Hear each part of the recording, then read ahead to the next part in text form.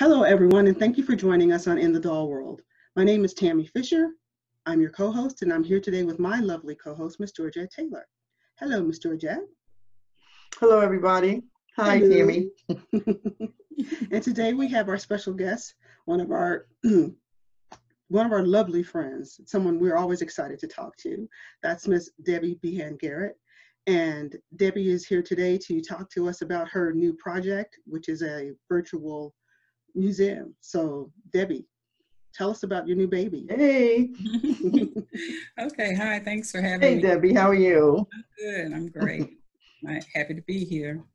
We're happy to have you. My new baby is DeeBeeGee's Virtual Black Doll Museum.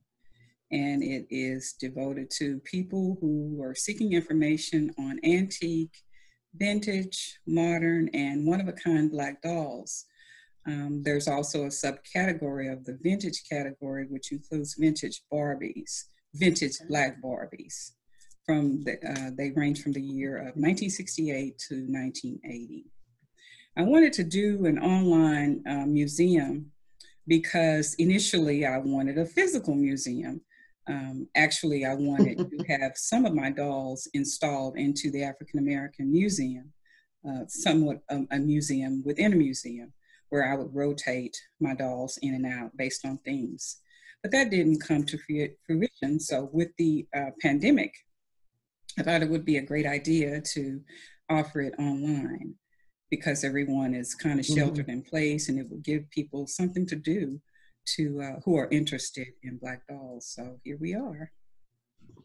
Great, that's wonderful. That's really cool. Yeah.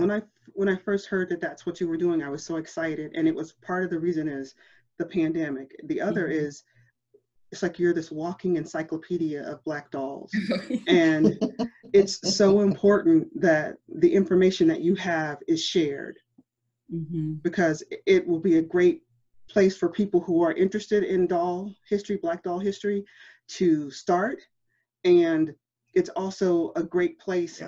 You know, for people to come in and to know where they can find information about dolls. We see people asking about Black dolls, about dolls in general. We see people asking about them all the time.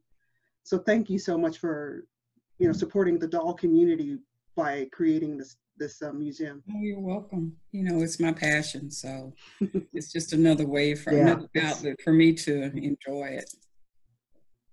Thank you. Yeah, it's definitely needed. And the fact that you can do it online, I think, does make it a little bit easier than, than having something that's physical. Because if people can't actually get to it, then it limits them from having that information. So doing something like that online, I think was a really good choice, to do it. And of course, to do it during the time now where people are at home. So you kind of have a captured audience in a way. Exactly. So it does help. It does help that. So that's good. Here and available for them. Yeah. And the other thing is, I want to make sure that we're sharing this as part of our annual World of Black Doll celebration. So we're excited to be able to introduce that during this time to not only to support the doll community, but to support the African American history, our Black history. So this is a perfect timing for us. Yeah, I think so. Dolls are part of our history. So. I've said to someone that doll history, is human history. Human history is doll history. So you can't separate us. Whenever you go in and they do digs, they always find dolls. There's some type of a doll. So they are our history. We love them and have since, I assume, we've been here. Yeah, since mankind, the beginning of mankind. Yes. Yeah. Very so tell us a bit more about your library. Well, show us some of the dolls. Yeah. So okay. The dolls. I set up some of the dolls that are in the different categories and that are in the presentation, the slideshow presentation that I'm doing. Okay. So would you prefer to just do the presentation then, if you don't want to? Well, we can it's just a few. Either one. He's my big boy. He's from the early 1900s. He's in the antique doll category. It's beautiful. This is a 29-inch big boy. And then also in the antique category is this set of celluloid dolls They were made in Japan. Wow. They're like 4 inches tall. They're called the Dolly sisters. They're, you know, not very cool. They're kind of stereotypical in, you know, their faces are, but that's how Black people were depicted by some doll companies in the early 1900s. Early 1900s. I was going to ask when they were made. Okay. This doll is from 1947. This one is from 1950. They are in the vintage category. And then would you mind picking them up so we can see them? Okay. We can't really see their faces. Okay. This is Patty Jo. Oh, okay. Yes. She was designed by Jackie Orms, African-American cartoonist. Jackie Orms had a comic strip that featured a character, Patty Jo, a little girl, Patty Jo. And she collaborated, Jackie did, with the Terry Lee Doll Company to bring the doll to life. Okay. I was going to ask you what the relationship was between her and Terry Lee. And then this doll, this is a wax doll from 1950. She was made in the 1950s by Gladys McDowell. Let's see if I can get a good. Her name is Tuesday, and McDowell is said he is said to have made 10 Tuesday dolls. I have 3. This is one of the 3 that I own, and she's marked on the back that she is the #1 Tuesday doll. So this is the first one that the artist. Oh, wow. And then we have a vintage Barbie category. This is Malibu Christie from 1975. She has a ebony complexion. She's wearing a yellow bathing suit. And so she's one of the vintage dolls. Now, was she made before Kitty went to Mattel or after? I'm not sure if Kitty was there or not in 75. I think she was. Okay. I think she was there. She might have designed her. I'm not sure. Yeah, that was going to be my next question. If she was there, did she design her? Well, she did design the first Black Barbie. Okay. This one was released in 1979. It was on the market in 1980. Okay. But you'll be able to get a better look at all of these in the slideshow. Now, Miss Deja's not in the slideshow, but she is in the museum. So she's part of the Beautiful Dolls line, designed by our own Georgette Taylor. And yay, Georgette! And she's one of 3 dolls, but this is the only African-American one. And then there's Rosa Parks Barbie. I had to put her in there. And Mother Rosa. The museum. And Michelle Obama by Franklin Mint is in there. She's installed. Okay. Nice. And Maya Angelou. She's very hard to find now, just like yes, she is. But she's at Walmart. Oh, yeah, she is. Received an update that Walmart.com has her. Okay. I'm gonna have to leave this meeting. I know, right? I was just thinking, oh, wait a minute. Let me it's been real. It's been real. Okay. One of a kind doll. She's made of polymer clay, 2 colors of polymer clay to form a wood grain appearance. She's beautiful. Because the original Hitty doll was, I guess, a white doll. She is a white doll, and she's carved of a white, you know, pale wood. The person who made this, Gloria Roan, did a black version, and she used brown and white polymer clay mixed to form the wood grain appearance. It's beautiful. And then, Gloria does wonderful dolls. She does, and she's in the oak category, so she's one of a kind. Okay. And then this is another one of a kind doll, wood carved doll by Core January. All of his dolls. Oh, wow. And she's in the museum as well. So that's beautiful face. Wow. The ones that I have on display. And whenever you that's very cool. View the slideshow, we can. DeeBeeGee's Virtual Black Doll Museum, a WordPress site, is devoted to collectors of black dolls and to those who share a keen interest in black doll information. The goal is to install and curate 1,000 black dolls with the help of museum patrons. Doll museum installations are categorized as antique dolls from the 1800s to 1940, vintage dolls from 1941 to 1960, vintage Barbies from 1968 to 1980, modern dolls from 1961 to the present, and one-of-a-kind dolls. Curation of each installation includes at least one photograph, the doll's name, who made it and when, the material from which it was made, manufacturer's marks, height, description of hair, eyes, mouth, and clothes, and other pertinent information. This presentation includes up to 5 examples for each museum category and brief descriptions of all categories except the vintage Barbies and the one-of-a-kind dolls. Photos of those 2 categories and the dolls' names are included. The first category is antique dolls. This slide illustrates the thumbnails of the 5 antique dolls in this presentation.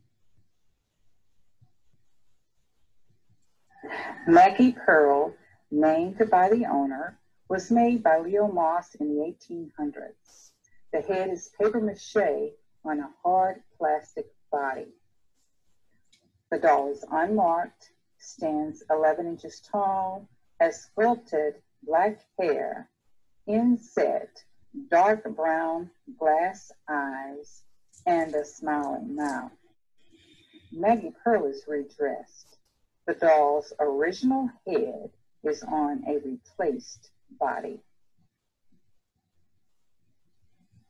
A circa 1800s unmarked 18-inch handmade cloth doll is from the collection of Deborah Butler Johnson. This doll has black twisted yarn hair, which is possibly glued on, and painted facial features with a smiling mouth that exposes painted teeth. The clothing is all original. A 1920s 18-inch composition character doll by Koenig and Wernicke is from the collection of Vicky Hoff boards. This doll has flirty brown eyes with real eyelashes, dark brown original wig, open mouth with tongue and 2 upper teeth. It is dressed in modern replacement clothes.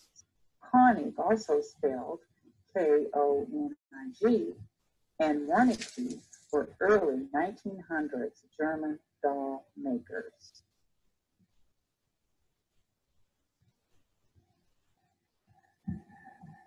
An unmarked, early 1900s, 25.5-inch composition boy cloth body has a mama crier. His maker is unknown.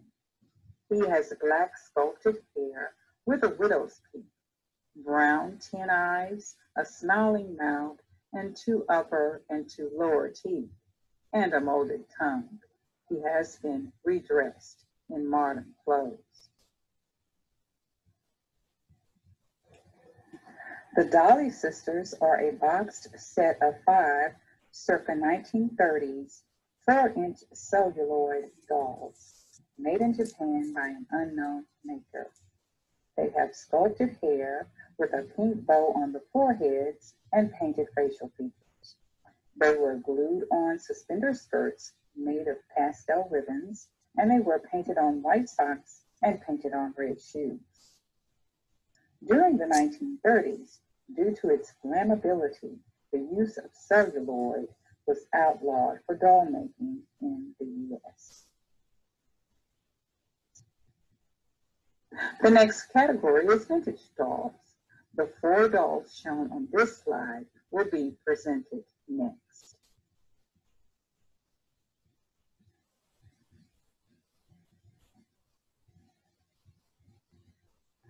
Patty Joe by the Terry Lee Doll Company was made from 1947 to 1949.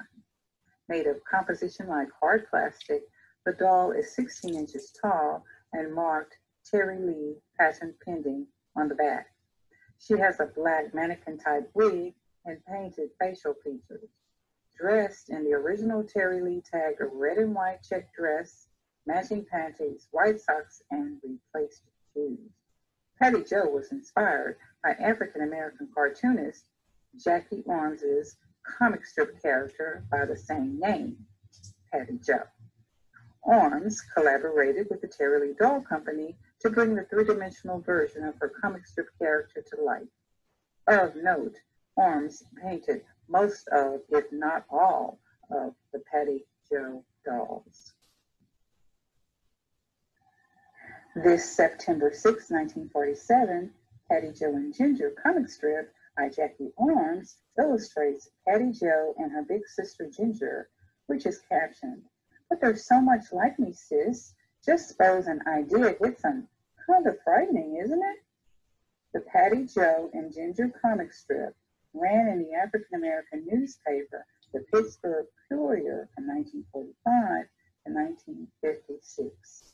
Cleverly, Jackie Orms, the illustrator and the creator of the Patty Joe doll, used the Patty Joe and Ginger comic strip to promote sales of the doll. Sara Lee Negro Doll by Ideal Dolls was made from 1951 to 1953. The doll is all vinyl, 17 inches tall, and with a cloth brown body. The doll has sculpted black hair, brown sleep eyes, and a closed mouth with a molded tongue. Ideal Dolls is marked on the head. Sara Lee wears a light blue organdy Ideal tagged dress, white socks, off-white shoes, and a replaced bonnet. Marketed as the first anthropologically correct black doll in the United States, Sara Lee was created by Sara Lee Creech, a white woman who felt black children should have black dolls with features like their own.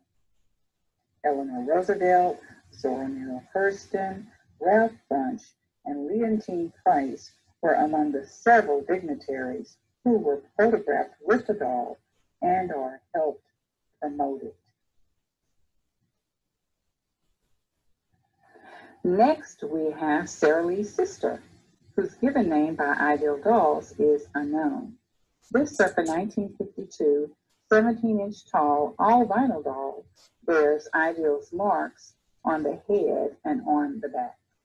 The doll has sculpted black curls and a widow's peak, brown sleep eyes with eyelashes, an open mouth with a molded tongue, and painted lips. She is redressed as illustrated. Several different head sculpts were proposed as siblings for Ideal's Sara Lee Negro doll, a baby brother with a cloth body, this 17-inch all-vinyl doll in this slide, and a 14-inch all-vinyl doll redressed as a boy have been documented as Sara Lee's siblings by collectors who own them.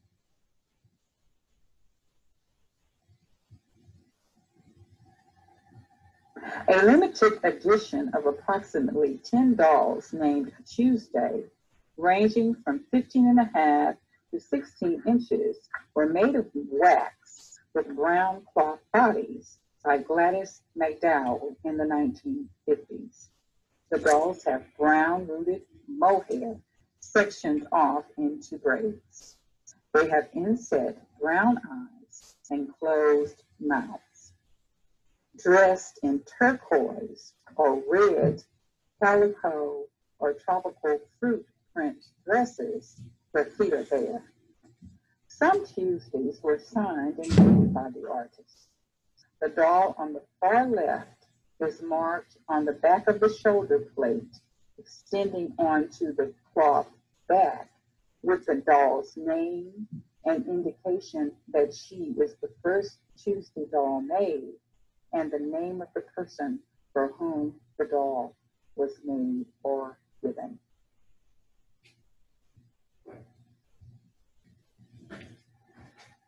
The next group of dolls are vintage Barbies and Queens. They are not individually shown in this presentation, but from left to right, they are Talking Christy from 1968, Talking Brad from 1970, Malibu Christy from 1975, and the first black doll named Barbie from 1979. Did you know that it took Mattel 20 years to name a black doll Barbie? It did.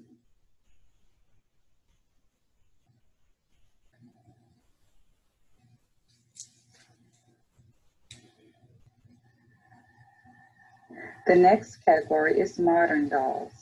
Thumbnail images of the 5 modern dolls in this presentation are shown on this slide.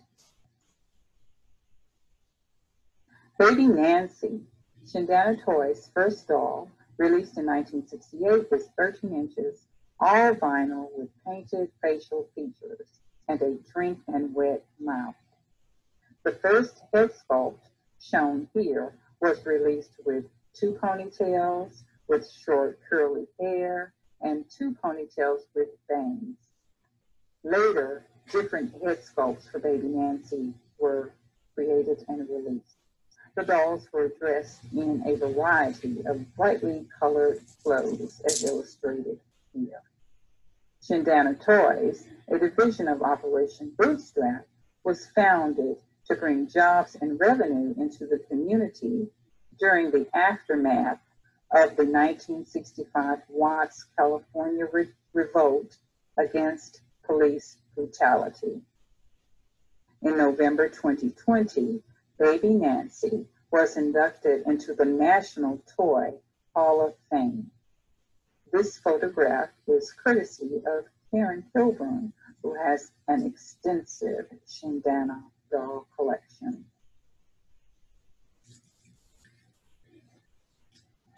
Black and white versions of FMB's 16-inch all-vinyl doll Twinkie from 1968 are the last known dolls to be used by Drs. Kenneth and Mamie Clark in their doll's tests, which was first conducted during the late 1940s. The test was devised using identical dolls except for race to determine how racial segregation impacted Black children. Test results usually showed that Black children chose the white doll when instructed to give me the doll that you'd like to play with. Give me the doll that is a nice doll. Give me the doll that is a nice color. With most negative requests, such as, give me the doll that looks bad, Black children chose the black doll. The Clark's Dolls Test, also known as the doll test, was used in the 1954 Supreme Court decision that ruled segregated schools unconstitutional.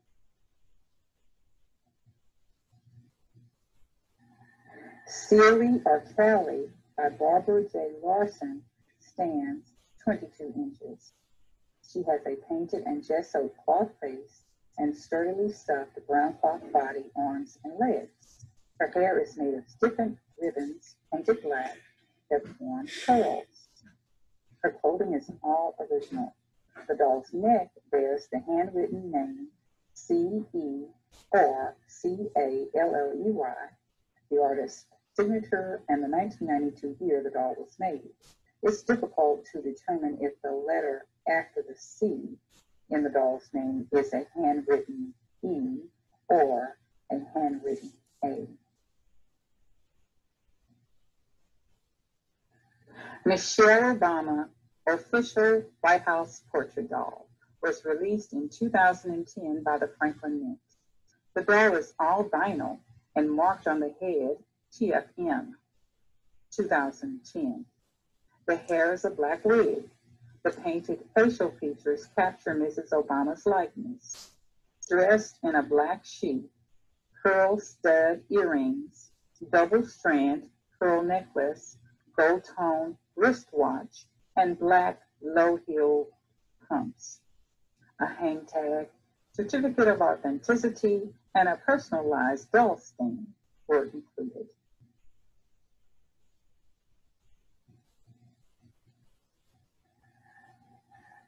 One of several dolls in Mattel's Inspiring Women series, Rosa Parks' Barbie, released in 2019, commemorates Mrs. Parks' refusal to give up her bus seat to a white passenger on a Montgomery, Alabama bus on December 1st, 1955. Her civil rights activism led to the Montgomery bus boycott that resulted in desegregation of the city's buses. The doll is dressed in period-appropriate clothes, wears eyeglasses, and has a doll stand and a certificate of authenticity.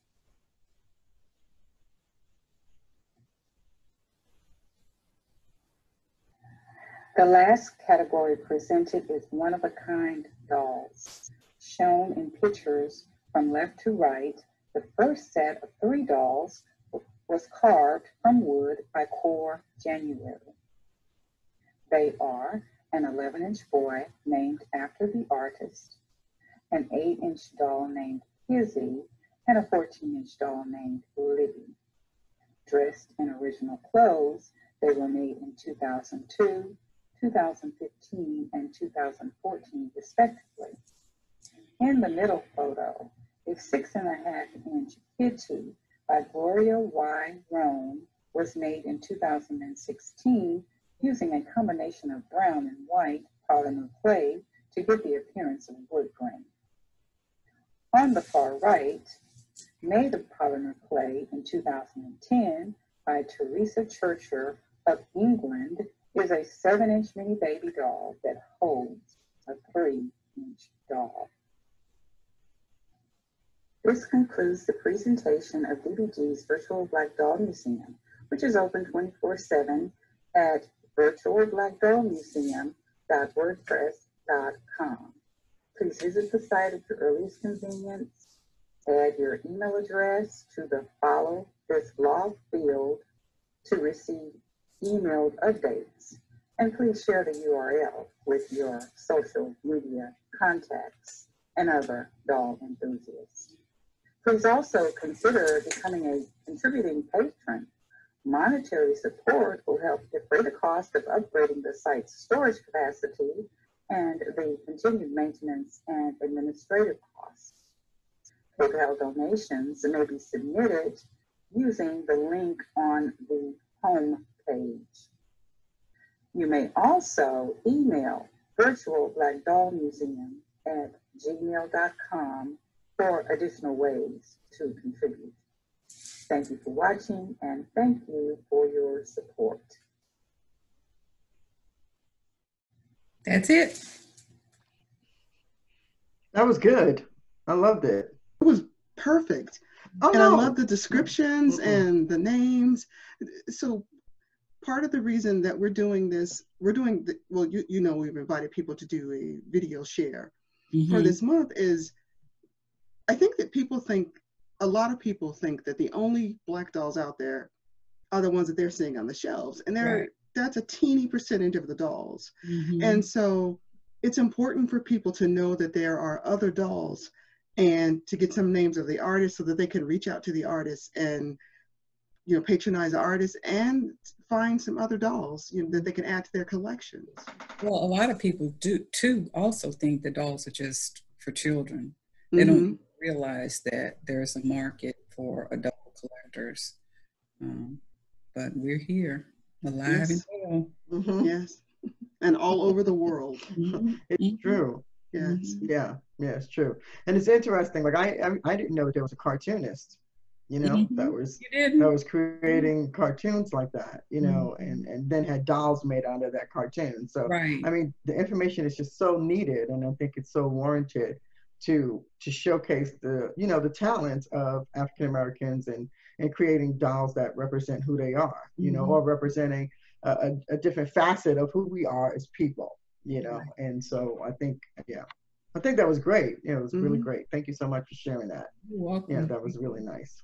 I have a question for you. Do you know of any Black dolls that were made before the 1800s? No. Okay, I just wondering. I don't. Okay. You know, the oldest ones were probably handmade cloth dolls that people made for their children, or they made after their servants or things like that. But to manufacture dolls before the 1800s, I don't know of any. Okay. I just want to invite people to visit the museum at virtualblackdollmuseum.wordpress.com. If they have any questions, they can email me at virtualblackdollmuseum@gmail.com. Okay, that's great. And if I understand correctly, you are accepting monetary donations to help support the museum. The other thing that, if I understood correctly, you're asking for people to take pictures of their dolls and submit them? Yes, I'm asking them to email me for the guidelines, because I can't accept any picture. It has to follow certain guidelines. It has to be a solid background and with the focus on the doll. Okay. So if they're interested in having their dolls installed, I really need the antique Black dolls. They can email me and I can give them the specifics on how to do that. Okay, that's wonderful. Thank you, Tammy. Thank you. And Georgette. That's good. Yeah, thank you for sharing. Yeah, thank you for joining us on In the Doll World. All right, thank you. All right, take care until later. Bye, sweetie. Bye-bye. Bye.